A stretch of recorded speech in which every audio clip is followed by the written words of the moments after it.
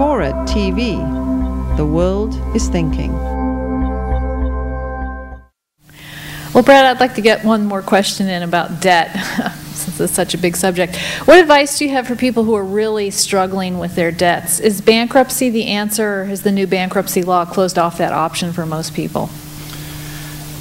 You still have options. Bankruptcy reform certainly makes it a lot more challenging for people to file for Chapter 7. Chapter 13 is sort of where the Republican Congress and President have pushed people towards to repay the banking industry at the expense of the consumer and entrepreneur.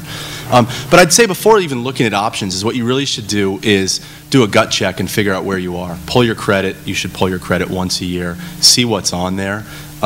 Make sure you understand what's on there. If you have high balances relative to your limits, anything over about a third of your credit limit, if you owe, that's going to negatively impact your credit rating. And then do a budget, like I said earlier, and figure out what your cash flow is. Work very hard if you're in debt for as long as it takes to cut back on the lattes and cut back on the dinners and movies and try to fill up your tank a little less and use that available free cash flow to pay down those debts.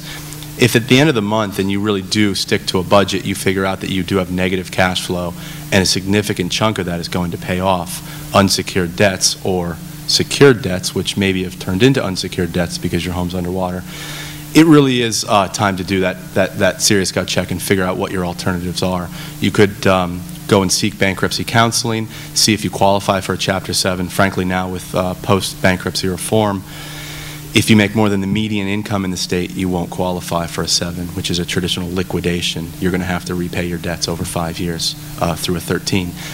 If you have the ability to repay 25% of your debts and some other hurdles, you will not qualify for a 7. There's also traditional nonprofit credit counselors who, don't be fooled, do actually make money, and the vast majority of them are not really serving directly the consumer, but they can get interest rate concessions and monthly payment reductions, which should allow you to compound and put more of your cash flow into paying those debts down. And typically that program takes about 5 years.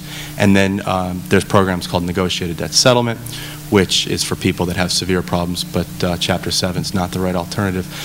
So first, figure out what you can self-manage. If you realize that your cash flow is negative even after tightening the belt, seek third-party help and kind of figure out, based on what's available freely in your monthly cash flow, what alternative is right for you.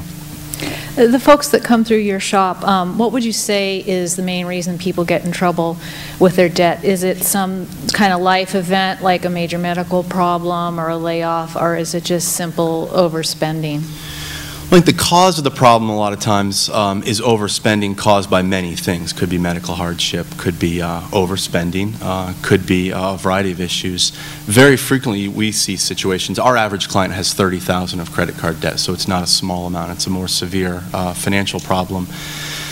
And most people are making these financial decisions and just barely able to make their monthly payments. And then one of 3 things for our client base happens is serious medical hardship, where they can't afford their premiums, they can't afford to pay those medical expenses, and the whole thing unravels. Divorce or loss of a job or loss of income, which prevents them from the ability to keep paying those debts, and the whole thing can unravel very quickly.